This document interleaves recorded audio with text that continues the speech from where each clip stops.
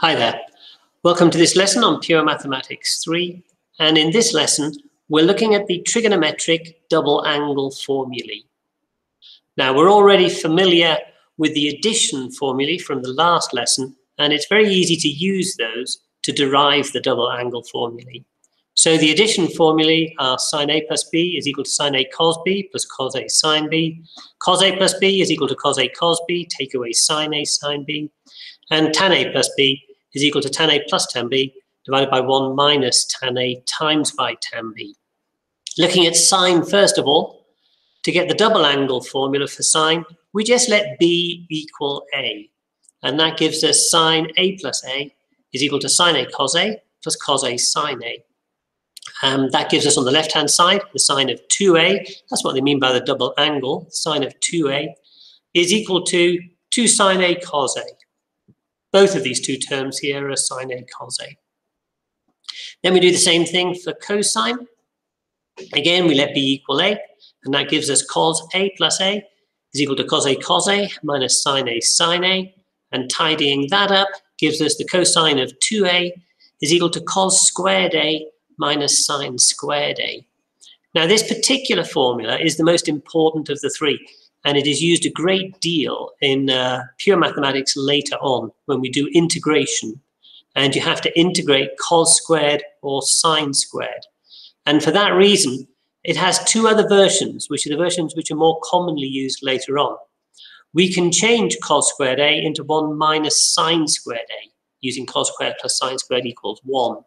So the second version is doing that, rewriting cos squared as 1 minus sine squared, then tidying that up to get cos 2A is equal to 1 minus 2 sine squared A. And the third version is doing the same thing, but changing sine squared into 1 minus cos squared A, which will give us cos 2A is equal to that. And tidying that up gives us cos 2A is also equal to 2 cos squared A minus 1. So three versions for this particular formula. Depending on the question, you'll need to choose which of these three versions is the easiest and best one to use. Tan isn't used so frequently, but you are supposed to know it. So tan A plus B, same method. We let B equal A, and that gives us the tangent of A plus A is tan A plus tan A over 1 minus tan A times by tan A, which tidies up to give us the tangent of 2A is equal to 2 times the tangent of A over 1 minus the tangent squared of A. Okay, well, I'll leave these three up here for you, the three double angle formulae, so you can refer to them. And we'll have a go at the first example. Use the double angle formulae to write the following as a single trigonometric ratio. Cos squared 25 minus sine squared 25, 2 tan 40 divided by 1 minus tan squared 40, and 6 sine pi by 6 divided by sec pi by 6. When they say write it as a single trigonometric ratio, what they mean is write the answer just as cos something, or sine something, or tan something, but just one trigonometric ratio. They're all very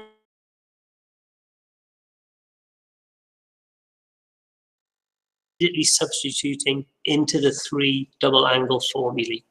Anyway, I'll let you have a go yourselves first. So pause the video and then come back to me again when you're ready. Okay, let's have a look at these together. So first of all, cos squared 25 minus sine squared 25, which is extremely similar to the first form for cos 2A, which is that cos squared A minus sine squared A is equal to cos 2A.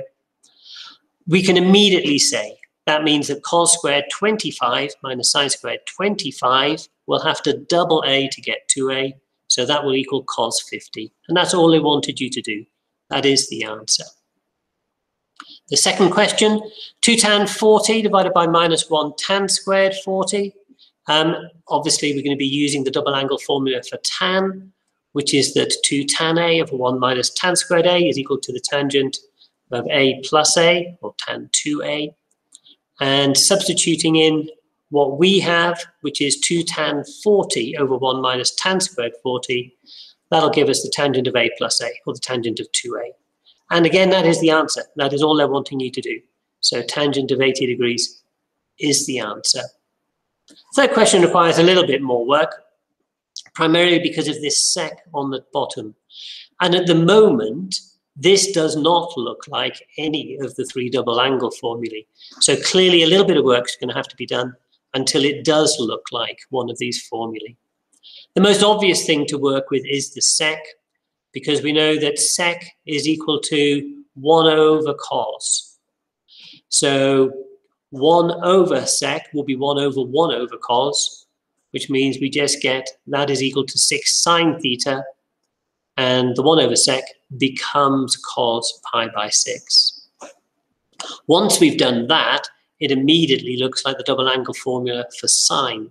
So that's the one we'll be using. 2 sine A cos A is equal to the sine of 2A. And again, that means that 6 sine pi by 6 cos pi by 6, which is what we have, we're going to have to divide the 6 by 2 to get 3. And we're going to have to double pi by 6, which gives us pi by 3.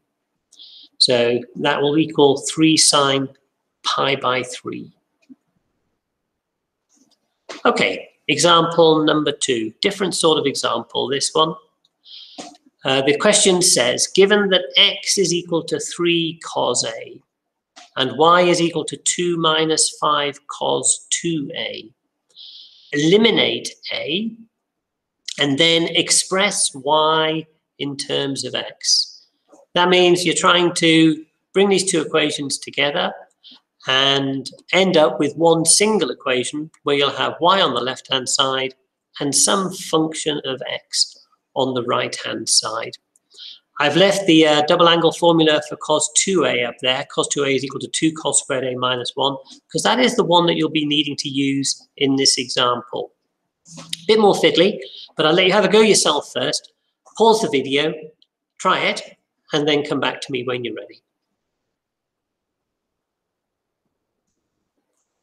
Okay, let's have a look at this. I think there's probably more than one way to do this particular question, but I think that the easiest way is to rearrange these two equations.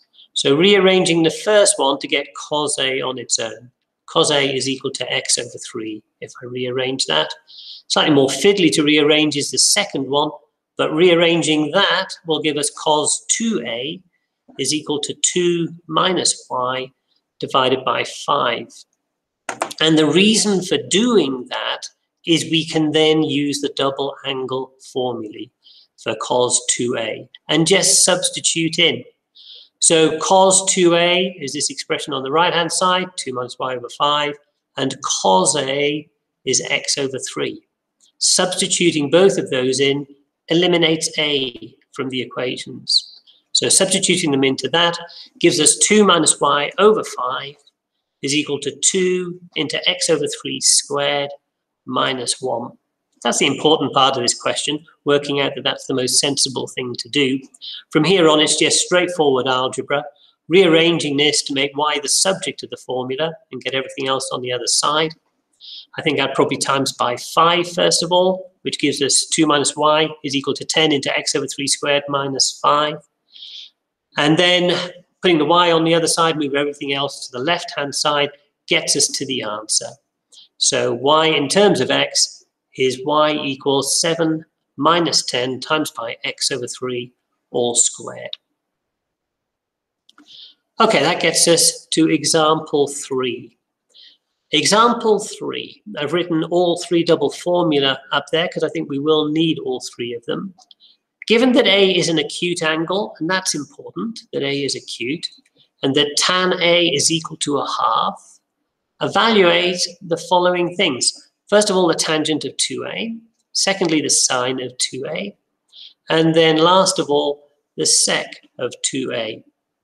Now, I will let you have a go at this yourself first, but what I will say is that the first thing I'll be doing is, because A is an acute angle, it's easy just to sketch a right angle triangle where A is acute, put in tan A as a half, 1 and 2 on the 2 relevant sides. You can work out the third side, and you can immediately work out sine A and cos A.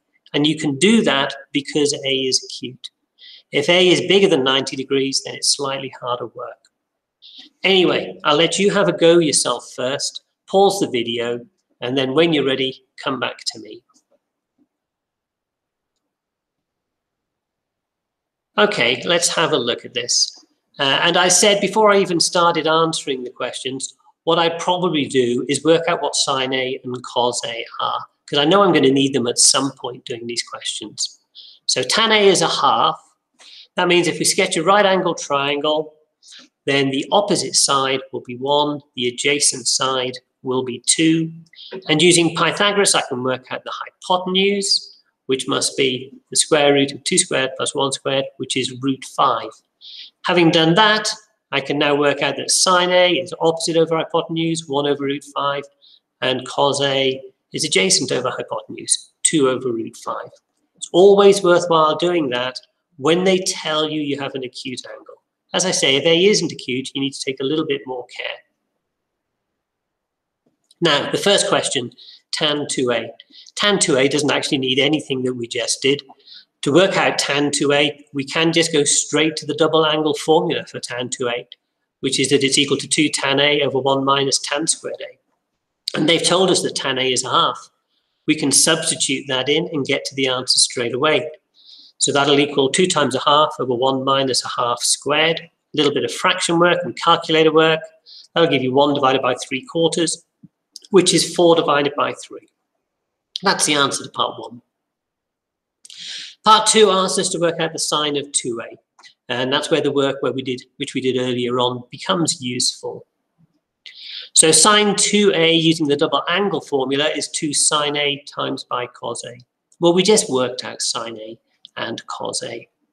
Sine A was 1 over root 5 and cos A was 2 over root 5. Just substituting those in will give us sine 2A is equal to 2 times 1 over root 5 times 2 over root 5. Tidying that up with the calculator gives us sine 2A equals 4/5, 4 over 5. And the last question, sec 2A. Well, the moment you see sec, immediately you should be thinking, I need to change that into 1 over cos. So sec 2A is the same thing as 1 over cos 2A. And I'll be using this identity, that cos 2A is equal to cos squared A minus sine squared A. And again, we've worked out cos A and sine A. We can just substitute those in. So sine A is 1 over root 5, cos A is 2 over root 5. Substituting those into the identity gives us cos 2A is equal to 2 over root 5 squared minus 1 over root 5 squared. From here on, a little bit of calculator work, tidying all of that up, which gives us 4/5 minus 1/5, which is 3/5. And going back to what we actually had to do, which was sec 2A. Sec 2A is 1 divided by cos 2A, so it's 1 divided by this, which turns the fraction upside down and gives us 5/3. And that's the last answer. That brings us to the end of this lesson. If you have the textbook, then turn to page 79 and have a go at exercise 4C. Thank you very much for listening, and cheerio.